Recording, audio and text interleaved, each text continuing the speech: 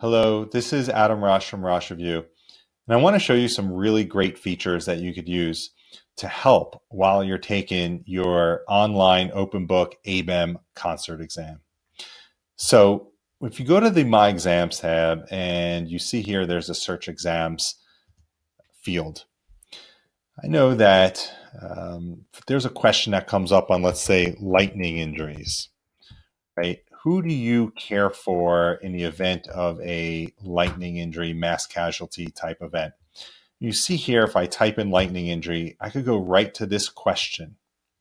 And I have a very nice summary of lightning injuries. And I see here a question that's talking about who should receive the highest priority. Now, this is a commonly asked topic on board exams. So this is a nice way to quickly find a question like this. So let's go back and do a few more here. Let's say, let's see, questions that come up that I don't commonly know the answers to off the top of my head. Let's say the Ellis classification of dental fractures, right? That one always I had struggled with.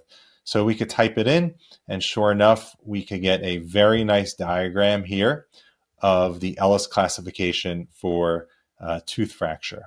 That's quite useful. Okay, let's say we have a question on impetigo, and I don't really do much pediatric medicine, so I can't remember the treatment of impetigo. So we type in impetigo, and sure enough, we get a question right on it. We get a nice picture of this golden crusted lesion. And we see right here that this specific question is asking about management, and mupirocin is the answer. And then we get a nice summary of impetigo and the treatment and the disease process and the microbiology of it. Everything is right here for impetigo. So let's go back, and let's say we had a question. I tell you what, a question that I always would the topic would appear on the board so often.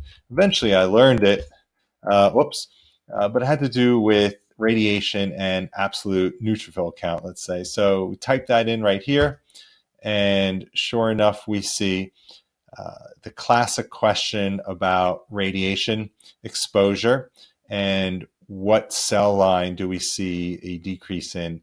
That's important to track. And we see here a very nice graph looking at absolute neutrophil count dropping within 48 hours, the nadir as a predictive tool. So this is a very powerful way to use your search feature built into Rosh Review. You could use it for any topic: ECGs, treatment, management, pathophysiology, risk factors, whatever it may be.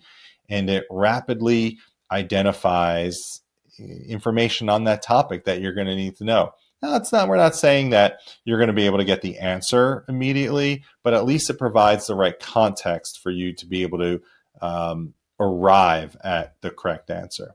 So hopefully this will be helpful to you. Give it a try before you take the actual exam, and see what you think. If you have any questions, feel free to reach out to support@roshreview.com. Thank you.